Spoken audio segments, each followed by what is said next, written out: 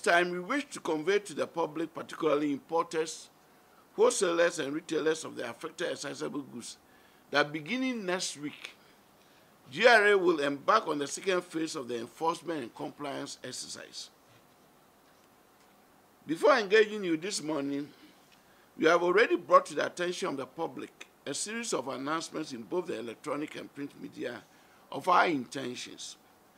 This is being done to avoid complaints of not being informed of such actions as in the past.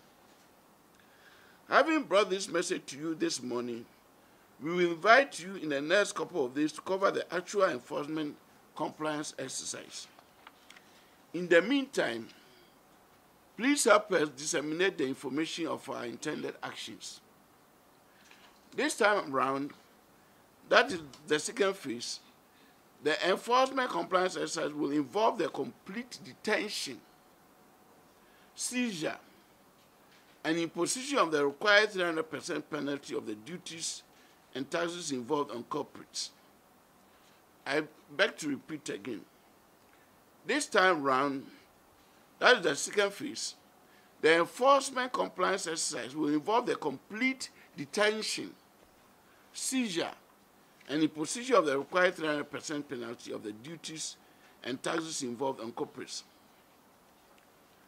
As I have said on a number of occasions in the past 1 month, whenever I have had the opportunity to speak to the media, I wish to reiterate that the days of impunity about non-compliance with the tax laws are completely over. We wish to convey to the public that they cannot choose and select which of the tax laws they want to obey. All the sanctions enshrined in the law on failure to comply with the affixing of the SI tax stamp will be applied to the letter. I wish to assure the public that it has never been and will never be the intention of GRA to embarrass and harass anybody. All that we seek to do is make sure that there is total compliance with the law. Let the public be aware and take note accordingly. I therefore appeal to the public, particularly manufacturers, importers, wholesalers, and retailers of the specified excisable goods to operate in accordance with the requirements of Act 873. To the larger and consuming public, the catchphrase should be no tax stamp, no purchase. Before I drank this bottle of water, I checked to see if there was a tax stamp. And I saw the tax stamp, and so I drank the water. When I see the tax stamp on the bottle, it means that the revenue around it is being accounted for.